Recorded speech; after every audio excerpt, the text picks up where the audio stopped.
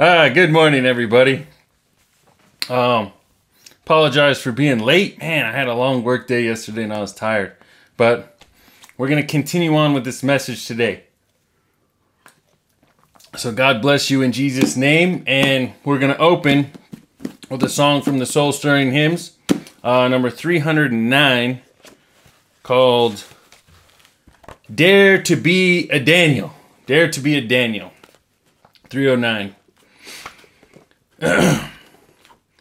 Standing by a purpose true, heeding God's command. Honor them, the faithful few, all hail to Daniel's band. Dare to be a Daniel, dare to stand alone. Dare to have a purpose firm, dare to make it known. Amen. Amen. As dare to be a Daniel. Dare to be a Daniel. Our opening verse today is going to be in Psalms, the book of Psalms, chapter 29. Chapter 29. If you have a King James Bible, you could read along with me. Psalms chapter 29. We're going to read the whole chapter. The Bible says, "Give unto the Lord, O ye mighty. Give unto the Lord glory and strength. Give unto the Lord the glory due unto his name. Worship the Lord in the beauty of holiness. The voice of the Lord is upon the waters. The God of glory thundereth. The Lord is upon many waters. The voice of the Lord is powerful. The voice of the Lord is full of majesty. The voice of the Lord breaketh the cedars. Yea, the Lord breaketh the cedars of Lebanon. He maketh them also to skip like a calf. Lebanon and Sirion like a young unicorn. The voice of the Lord divideth the flames of fire. The voice of the Lord shaketh the wilderness. The Lord shaketh the wilderness of Kadesh. The voice of the Lord maketh the hinds to calve, and discovereth the forests, and in his temple doth everyone speak of his glory. The Lord sitteth upon the flood, yea, the Lord sitteth king forever. The Lord will give strength unto his people. The Lord will bless his people with peace." The word of the Lord. Greetings, friends and colleagues. It's Sean Elvis. Like I said, I apologize for the late message today, but we have a message from God today nevertheless, so we're going to continue on and give thanks for what we got. In today's video, I'm going to be wrapping up my little mini-series. I did like a little mini trilogy talking about the majesty of the Bible. The majesty of the Bible. And in part one, if you missed it, go back and watch part one, where I discuss the importance of the Bible and, why we should read it, what it is, why we should have a copy of it for ourselves. And then I went on in part two to explain the importance of preaching and why preaching the Bible is important. And we also covered the history of how we got the King James Bible in the first place. Excuse me. And now here we are in part three, where I'm going to give a brief overview of the whole Bible. We're going to take a flyby and take a look at the Bible from a bird's eye perspective. And then I'm going to discuss how to use the Bible, how to apply it to our lives, and how we can make use of this majestic book. So I want to begin with a question. I'm going to ask you a question. Would you rather die for the truth, or would you rather live for a lie? That's the question. Would you rather die for the truth or live for a lie? Let's start by talking about the Bible. I told you I'd give you an overview, so that's where we're going to begin. The Bible is broken up into two main sections called the Old Testament and the New Testament. The word testament means covenant or promise, and it's God's promise. In other words, we have the old promise before Jesus, And then when Jesus came along, he changed everything into a new promise. Not that we're still not saved by faith. We've always been saved by faith, by grace through faith, the Bible says. But back then, God had a different promise for us, a different covenant, where now things are different. But anyway, there's 66 books in the Bible total. And I don't know if your Bible has a table of contents. Most of them do. The table of contents, you'll see it's broken up into, let's see if I can get it on camera. You got the Old Testament and the New Testament. The Old Testament has 39 books from Genesis to Malachi, and the New Testament from Matthew to Revelation has 27 books. And the original King James Bible was actually printed also with another section of 14 books called the Apocrypha, which we're not going to cover today. But basically what the Apocrypha is it's books of the Bible that give good history from the time period of the end of the Old Testament to the New Testament. But they aren't considered God's Word. They aren't considered Scripture inspired by God. But anyway, some people do believe they are inspired. Some people don't. So King James originally did put them in there for you to decide and read for yourself. But we're not going to talk about those today. We're going to just take a brief look at the Old Testament. The Old Testament is broken down in 4 main sections. You have the first 5 books of the Bible called the Torah. And I kind of briefly covered this in part 1, which I'm not going to go over again. But Genesis to Deuteronomy, Genesis, Exodus, Leviticus, Numbers, Deuteronomy were written by Moses, which covers, from creation all the way to Moses, which is known as the first 5 books of law, or the first 5 books of Moses. And then from there, starting from Joshua to about Esther, through Esther, we get what's known as the historical books. This is where you get the history of the kings, like King David, King Solomon, and King Saul. These are the historical sections of books. And the Old Testament, in the original Hebrew, wasn't set up this way.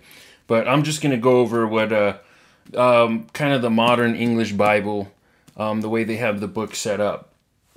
And then after Esther, you get into Job, Psalms, Proverbs, Ecclesiastes, and Song of Solomon. And these are considered more of like the poetic books, especially Psalms,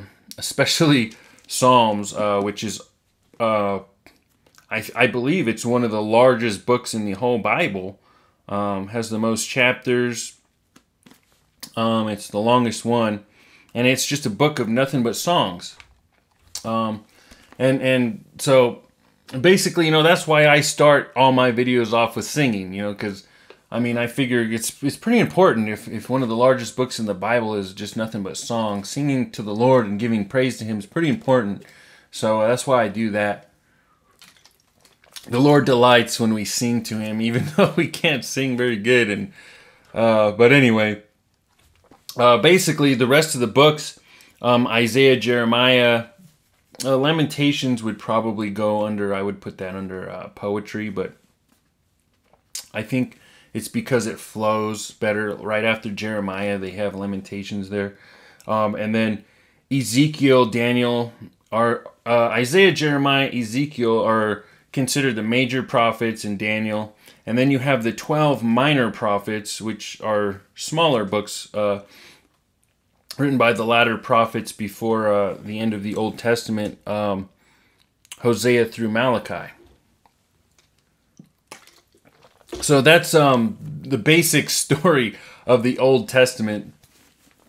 Now, if you read the story starting back in Genesis, God basically, He creates everything, creates the whole universe, creates man and woman, and everything's fine. And then man decides to disobey God and sin and get into trouble, right? And then eventually they fall into captivity of a wicked city called Babylon. And then God makes a promise, a covenant, if you will, and says, you know what? I'm going to send you a leader who's going to come and he's going to save you. And then if you keep reading through the historical books, you get introduced to a holy man of God named Abraham and his wife Sarah. And God promises to make Abraham a great family, a great nation called Israel. That's why they're called the Israelites, from his son Jacob, who eventually, or is it his grandson? But anyway, that's why they're called the Israelites, because God changes Jacob's name to Israel. And then eventually Israel disobeys God again. So you're going to see a theme, a cycle of God creates something good, he establishes something good, and then man goes and ruins it, right? We get into trouble. We go into captivity into Babylon, right? A wicked city takes over us. And then the prophets, or God himself, proclaims, hey, I'm going to come save you guys, right? I love you guys. I'm going to send you a savior to redeem you. Well, the second time they fell into captivity, God said, I'm going to send you a savior that's going to save you once and for all, right? So I could redeem you all forevermore. And then that's basically how the Old Testament ends. We don't ever see that Savior come until the New Testament, where Jesus comes on the scene, right? Our literal Savior. But see, that's where the tricky part gets into, because people thought back then that God was going to send a king to destroy all the other nations. And he will, because that's what he promised. But Jesus comes first as a lamb, right? He comes first as a lamb who didn't set up any earthly kingdom here yet. But basically, the New Testament's broken down into 4 main sections as well. We have the first 4 books of the New Testament, Matthew, Mark, Luke, and John, which are considered the Gospels. The word gospel just means good news. And these are men who personally lived with Jesus. They walked with Jesus. They were his closest disciples, called his apostles. And they give accounts of Jesus' life. And they, for the most part, they tell the same story. They're slightly different. Not that one discredits the other. They all credit each other. But they tell it from a little bit different perspective. And then you get into the Acts of the Apostles, which continues the story after the death of Jesus. And they continue this story explaining what the apostles went through afterwards. A lot of persecution. A lot of them died. Actually, I think all of them died. Except for John. I think John was the only apostle who didn't die. As far as, he died, but I'm talking about he wasn't martyred. They didn't murder him for his beliefs and what he was claiming about Jesus. And then we get to the letters, where the Apostle Paul wrote letters to the Romans, to the Corinthians, to the Galatians, Ephesians, Philippians, Colossians, Thessalonians, and then, of course, Timothy, Titus, Philemon. So he's writing personal letters to men of God that he's training. And then he's also writing to churches, the churches at Rome, the churches at Corinthians.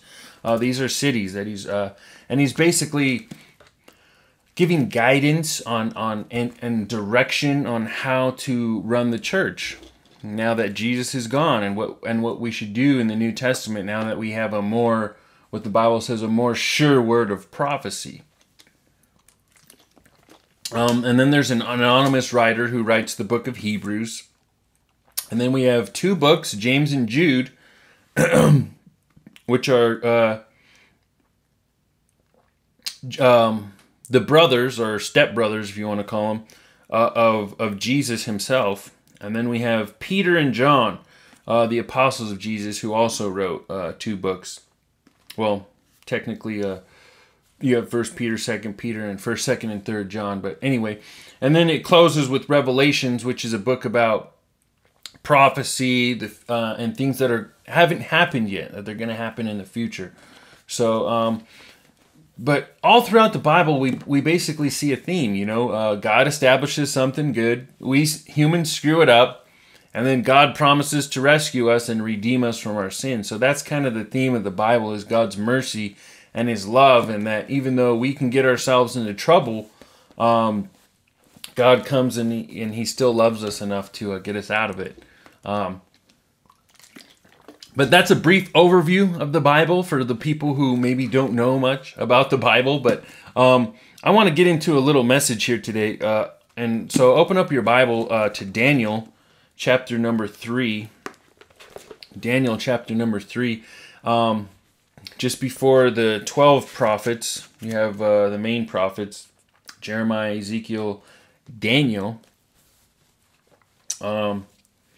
So we're going to read Daniel chapter 3, and the opening song I sang is called "Dare to be a Daniel." It's about this man named Daniel, who's a man of God in the Old Testament. Maybe you've heard of the story of Daniel in the lion's den, right? Where Daniel refused to obey the king's orders. The king commanded everybody not to pray to God, but Daniel disobeys the king, and he prays to God anyways, so he gets thrown in the lion's den. But God saved him. The lions did not eat him up. And eventually he goes on to become a governor or a high ruler in Babylon under King Nebuchadnezzar's authority. And what we're going to read, though, is we're going to read the next story after that of three holy men named Shadrach, Meshach, and Abednego. And it's a very similar story to Daniel's story, but it's a shorter version. And I want to use this story to illustrate my point that the Bible is not only an important book, but we need faith. We need faith to read the Bible, to really make use of the Bible, rather. You see, there's two ways that we could read the Bible. We could either... we could, one, read the Bible with faith, and we can believe it. We could believe that, hey, this is God's word, it's powerful. Or we could read it without faith, right? That this book has no power. It's just a man-made book. So there's two ways to read the Bible, but I want to share with you briefly before we get into this. Hebrews chapter 4, verse 12 says, "The word of God is quick and powerful, sharper than any two-edged sword, piercing even to the dividing asunder of soul and spirit and of the joints of marrow, and is a discerner of the thoughts and intents of the heart." You ever listen to a sermon or somebody preaching about the Bible and you thought, man, are they talking about me? Are they talking straight to me? That's because the Word of God is powerful. When you preach the Word of God, it can really just pierce right into your soul and into your spirit and get into your heart and change things. It has the power to move you to do things and give you courage and strength. Anytime you're going through something, maybe a tough time in your life, or you're not feeling good, maybe you're sad about something that happened, or you're stressed over things that are going on in your life, that's the best time to pick up the book, pick up the Bible and read it, because it's powerful, can get into your heart and transform you and give you, and breathe new life back into you and give you energy and renew your spirit. So let's look at this story here in Daniel, and we're going to start in verse number 1. Did I tell you Daniel chapter 3? Daniel chapter 3, starting in verse 1, the Bible says, "Nebuchadnezzar the king made an image of gold, whose height was 80 cubits, and the breadth thereof 6 cubits, and he set it up in the plain of Dura, in the province of Babylon." So King Nebuchadnezzar is the king of Babylon.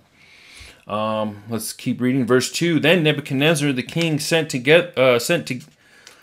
gather together the princes, the governors, the captains, the judges, the treasurers, counselors, sheriffs, and all the rulers of the province to come to the dedication of the image which Nebuchadnezzar the king had set up." What is this image? It's a false image. It's not God. It's an idol. Verse 3, "Then the princes, the governors, and the captains, the judges, treasurers, and counselors, and sheriffs, and all the rulers of the province were gathered together unto the dedication of the image that Nebuchadnezzar the king had set up. And they stood before the image that Nebuchadnezzar had set up. Then a herald cried aloud, to you it is commanded, O people, nations, and languages, that at what time ye hear the sound of the cornet, flute, harp, sackbut, psaltery, dulcimer, and all kinds of music, ye fall down and worship the golden image of Nebuchadnezzar the king has set up. And whoso falleth not down and worship shall the same hour be cast into the midst of the burning fiery furnace. So we see here that the Babylonians under King Nebuchadnezzar have this false idol, this false god. And it's an idol that he wants everybody to bow down to and worship, when the Bible says that ye shall only worship the Lord thy God. That's the first commandment in the Bible. And the second commandment says, do not make any false images. Well, that's exactly what the Babylonians were doing. But this also reminds me of how the government creates, well, at least for the government here where I live in Colorado, they have these things called statutes, these laws. And it always reminds me of, in the Bible, the idol worship like this, where they're actually worshiping statues. And so it just makes me think of the statutes of the laws of Colorado, or what are they called? The Colorado state statutes. It always reminds me of false gods. They're not getting their laws from God's word. They're man-made statutes, which is which has no power, right? It has no authority. Only God's word has power. That's what we read in the Bible. Anyway, so let's skip down to verse 12, and let's keep reading. For the sake of time, I'm going to skip through. It says, there are certain Jews whom hast set over the affairs of the province of Babylon, Shadrach, Meshach, and Abednego. These men, O king, have not regarded thee. They serve not thy gods, nor worship the old golden image which thou hast set up. So these are three rebels in the kingdom of Babylon, 3 Jews, 3 men of God, who said, you know what, we're not going to worship your statues. We're going to continue to worship God. We're not going to follow your idol worship here in Babylon. Go ahead and throw us in the furnace if that's what you have to do, because we're not going to stop serving God. So, and going back to my original question I asked you, would you rather live to do what's right, or die doing what's right, or live and do what's wrong? Well, Shadrach, Meshach, and Abednego chose death. They said, you know what, we'd rather serve God and do what's right and be put to death than to bow down to your false god and live. Verse 13, then Nebuchadnezzar in his rage and fury commanded to bring Shadrach, Meshach, and Abednego. Then they brought these men before the king. Nebuchadnezzar spake and said unto them, is it true, Shadrach, Meshach, and Abednego, that do not ye serve my gods, nor worship the golden image which I have set up? So let's skip 15, go to 16. Shadrach, Meshach, and Abednego answered and said to the king, O Nebuchadnezzar, we are not careful to answer thee in this matter. If it be so, our God whom we serve is able to deliver us from the burning fiery furnace. And he will deliver us out of thine hand, O king. Let's also read 18. But if not, be it known unto thee, O king, that we will not serve thy gods, nor worship the golden image. So Shadrach, Meshach, and Abednego told the king, hey, look, our God's so powerful that he can save us from your fire, from your furnace. He might not do so. He may or may not. It's up to our God to do that, to save us. But whether he saves us or not, we're going to obey him. And that's the faith we need to have. Whether blessings come in our life or not, we need to do what's right anyways. And that's why I asked you that question. Whether your life prospers doing the right thing, or whether it doesn't prosper, are you going to do the right thing? So these guys knew that the king, he's going to throw them in the fire. And, they still refused. But let's look again at verse 18. It says, be it known unto thee, O king, that we will not serve thy gods, nor worship the golden image which thou hast set up. See, there's people nowadays who you couldn't even pay to read the Bible. These guys, Shadrach, Meshach, and Abednego, had so much faith that they said, not only are we not going to read the Bible, that even if you threaten to kill us, we're still not going to stop reading the Bible. Now that's some faith. That's some courage. And that's the courage we need to have as Christians. And you want to know how to really use the Bible? You have to have faith.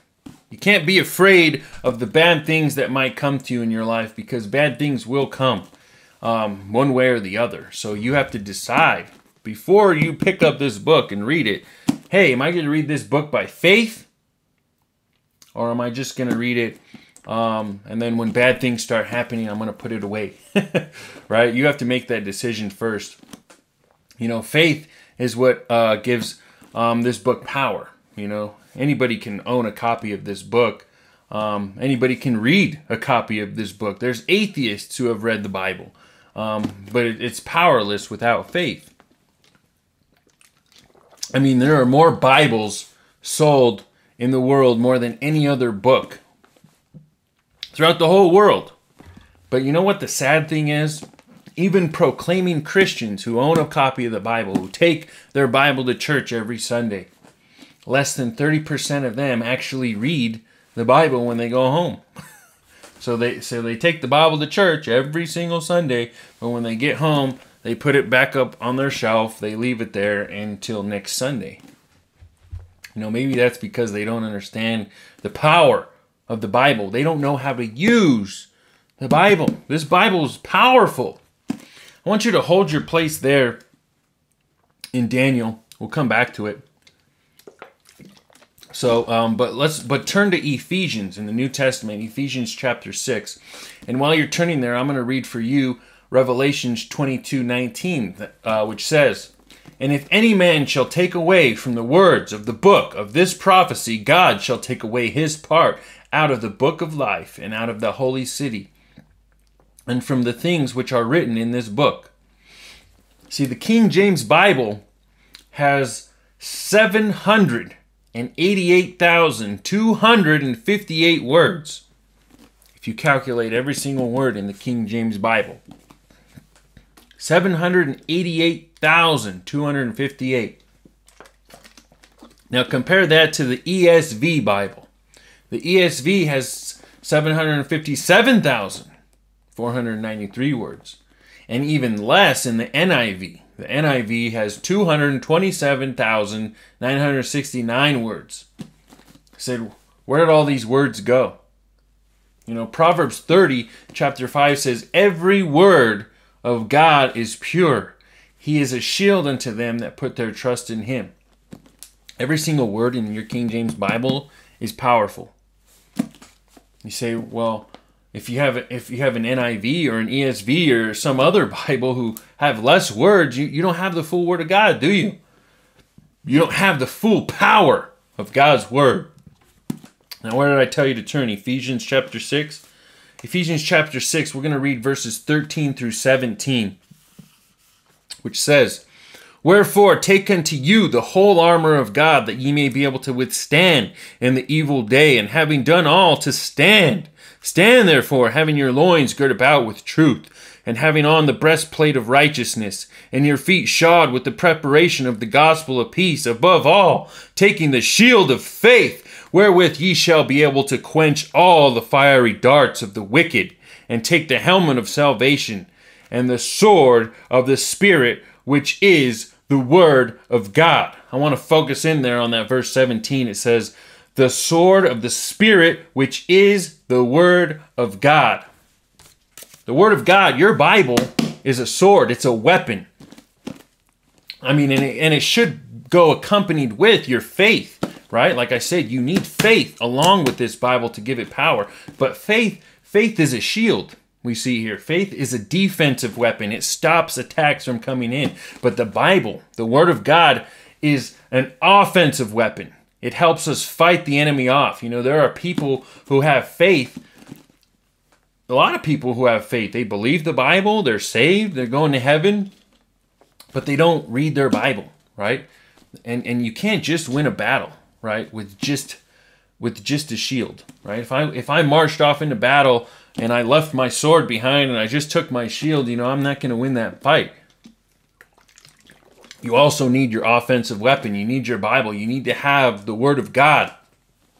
And did you know that the words or the phrase, "it is written," is found 80 times in the Bible? I want you to turn to Matthew, the Gospel according to St. Matthew, chapter 4. This is where the devil is attacking Jesus. He's tempting Jesus. Jesus is in the wilderness. The devil's tempting Jesus to fall into sin. And just like Nebuchadnezzar tempted all the Babylonians, hey, bow down to this idol. Well, that's what the devil's tempting him. And I want you to see how Jesus responds to this attack that the devil's attacking him and tempting him with. So Matthew chapter 4, verses 8 says, "Again the devil taketh him up into an exceeding high mountain, and showeth him all the kingdoms of the world, and the glory of them, and said unto him, All these things will I give thee, if thou wilt fall down and worship me." And notice what Jesus says in verse 10. He says, "Then Jesus said unto him," so this is Jesus responding to the devil, "Get thee hence, Satan, for it is written, Thou shalt worship the Lord thy God, and him only shalt thou serve." Jesus is quoting Scripture. He's quoting the Old Testament, specifically Deuteronomy chapter 6, verse 13, which is the law of Moses that God gave to Moses. Excuse me. But so Jesus said, "It is written." It is written. Written where, Jesus? Written in the Bible. Written in the Bible. Jesus quoted the Bible. He quoted Scripture. When the devil attacked him, Jesus deflected his attack with his faith, and he counterattacked with his offensive sword, with the Bible, with Scripture. He counterattacked the devil. Just like if I had a sword, it would not do me any good if I didn't know how to use that sword, right? So you need to know how to use your Bible. You need to know where scriptures are in the Bible. You need to know how to quote these scriptures. What do they say? And that's why I use the King James Bible, because it's accurate translation in the English. If you have the ESV, you might misquote God's word. God forbid, you would have no power if you don't actually quote God's word. See, the devil, he can't quote God's word. If every time you read the devil, he always twists God's word just a little bit. Maybe it's one word or something. But he doesn't quote God's word exactly true right now. Even though, I'm not saying faith can't save you. Of course faith can save you. We're saved by faith, by grace through faith. Ephesians chapter 2, verse 8 and 9. But of course, I'm saying faith can save you. Faith will save you and take you to heaven, absolutely. But when we're battling temptation, when the devil comes to tempt us to sin in this lifetime, why not have, you're going to have the shield of faith, but why not also have the sword of the Spirit, which is the Word of God, the Bible? Friends, if you don't fight back, the devil's just going to keep attacking you and attacking you and attacking you. I want you to look down again at verse number 11 here. We didn't read it yet, but in Matthew chapter 4, verse 11, after Jesus quotes the scripture to Satan, "It is written," he says, or the Bible says, "Then the devil leaveth him, and behold, angels came and ministered unto him." Don't you want the devil to leave you alone? Stop tempting you. Sooner or later, all those temptations, you're going to cave in, right? It happens all the time. Why don't you fight back? How are you going to do that? You need the Word of God. You need to quote the Scripture back to the Satan. Every time those temptations come in, quote the Bible. Read the Bible. That's your sword. That's your offensive attack to get the devil to leave you alone. See, after Jesus quoted the Scripture, Satan left. Right? See, so you're going to have to believe the Bible. You're going to have to read the Bible. You're going to have to study the Bible. Memorize it. Meditate on it. Quote it. When's the last time you said, "It is written"? It is written. Maybe somebody, maybe they offer you to have a drink of alcohol and you say, "It is written, be sober, be vigilant, because your adversary, the devil, is as a roaring lion, walketh about, seeking whom he may devour." Quote the Bible. You know, friends, we need to understand how important the Bible is. It's a majestic book. It has power because it's God's word. Now, see, I couldn't cover everything that I wanted to about this Bible. This book's so amazing. It's so majestic in just 3 short mini-series. But the point I wanted to make today is this, that we need faith. We need faith to use our Bible properly and to get the full most out of this majestic book here, this treasure that we have. We need to have faith. And with that faith, we need to also understand that this Bible is a powerful weapon. God's word is powerful. You say, "Well, I don't like to fight, Sean. I don't believe in fighting." Well, listen, the devil believes in fighting, and he's coming after you. He's going to tempt you whether you believe it or not. He's going to come and he's going to tempt you to do wrongs. And unless you fight back with God's word, God's powerful word, he's not going to leave you alone. He's going to keep coming back. Even if you have faith, he's going to keep coming back, and eventually he's going to break through your armor. So don't give him a reason to attack you anymore. Hit him back with an offensive weapon. Get busy. I know for my own personal experience, when I'm reading the Bible, when I'm studying the Bible, the temptations of the devil go away. I'm too busy studying the Bible, and because the devil knows, he knows, hey, if I attack Sean, he's going to hit me with that powerful sword of the Spirit, the Word of God, and that hurts, right? So he leaves me alone. And so let that be a lesson to us and to you, and to encourage you to pick up your Bible, read it with faith, and understand it has power. That's my message for the day, guys. The Bible is a powerful book, and it doesn't come with our own ideas, right? Don't let the Bible, don't let your ideas shape what you see in the Bible. Let the Bible shape your ideas, if you know what I'm saying, right? We need to let the Bible drive us. We can't drive the Bible. Anyways, that's my message for the day, guys. God bless you, and that wraps up my little mini-series.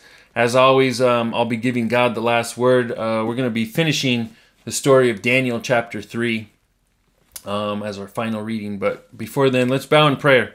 And God bless you guys. Thanks for listening. Dear Heavenly Father, we thank you for this precious gift that you've given us, your word, your holy word that we can read and we could study and we could use to fight off the temptations of the devil, because they will come, Lord, and no matter how much faith we have, the devil just keeps coming, and without your word, Lord, we would not be able to strike back offensively, and we appreciate you giving that to us. We ask that you help us understand the Bible better, Lord, and how powerful it is. And sometimes we often try to fight this spiritual battle with worldly physical weapons and tools, but Lord, nothing's more powerful than your word in this spiritual battle. And you gave us your word, which is like a sword, Lord, and help us learn how to use it and give us the courage. Give the listener who heard this message today the strength and the faith to stand up to the devil and to use your word to fight him off, just like Shadrach, Meshach, and Abednego had the courage to stand up to the king, Lord, and take a stand for your word. Lord, just give us the strength and the courage to stand up to the devil. We love you, Lord, and we love your word. In Jesus' name I pray. Amen. Amen. We're going to close with as always, we're going to give God the last word. So I'm going to finish the story in Daniel chapter 3 from verses 19 to the end of the chapter. God bless you guys. Have a good day. Daniel chapter 3 verse 19. Then was Nebuchadnezzar full of fury, and the form of his visage was changed against Shadrach, Meshach, and Abednego. Therefore he spake, and commanded that they should heat the furnace 7 times more. then it was wont to be heated. And he commanded the most mighty men that were in his army to bind Shadrach, Meshach, and Abednego, and to cast them into the burning fiery furnace. Then these men were bound in their coats, their hosen, and their hats, and their garments, and were cast into the midst of the burning fiery furnace. Therefore, because the king's commandment was urgent, and the furnace exceedingly hot, that the flames of the fire slew those men that took up Shadrach, Meshach, and Abednego. And these three men, Shadrach, Meshach, and Abednego, fell down, bound into the midst of the burning fiery furnace. Then Nebuchadnezzar the king was astonished, and rose up in a haste, and spake, and said unto his counselors, Did not we cast three men bound into the midst of the fire? Then they answered and said unto the king, True, O king. He answered and said, Lo, I see 4 men loose, walking in the midst of the fire, and they have no hurt, and the form of the fourth is like the Son of God.